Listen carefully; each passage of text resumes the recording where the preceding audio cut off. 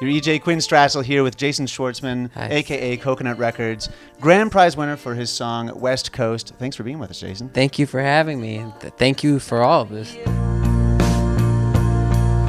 both go together if one falls down. What we decided to do was take Polaroid pictures, and that each person who bought the record would get one Polaroid picture. That way, when you get the CD and you get the Polaroid, you know that you've just gotten a one-of-a-kind thing.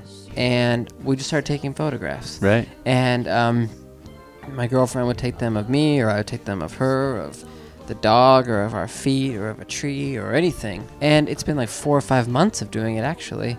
And so it's really nice because it feels like you can see kind of a journey in Polaroid. In the Polaroids, yeah. Right. And the great thing about it is people writing in saying, I got this Polaroid, and sending and you know, emailing us pictures of the Polaroids that they have, and it's been really fun. I'm glad that we took the Polaroids.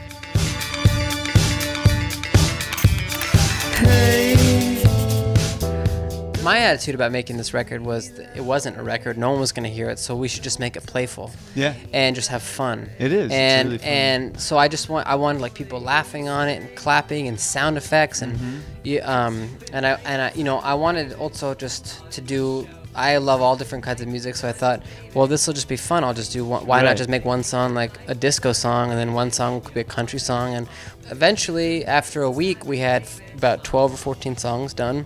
There were 5 other ones that aren't on the record that we did. And I walked away with a disc of them and sat on it for a long time, like months and months and months, not knowing what to do with it. And then I decided to put it out.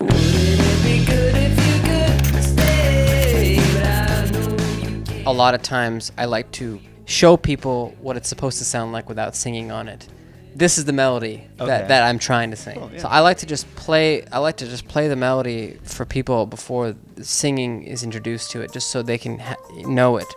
And so that's the same story with the West Coast. Oh, it's just that it was just really just there as a guide, sort of a guide track. And then you leave it there so the And audience I sort kind of knows. left it there, yeah. For a second, Jason Schwartzman was #1 on Our Stage.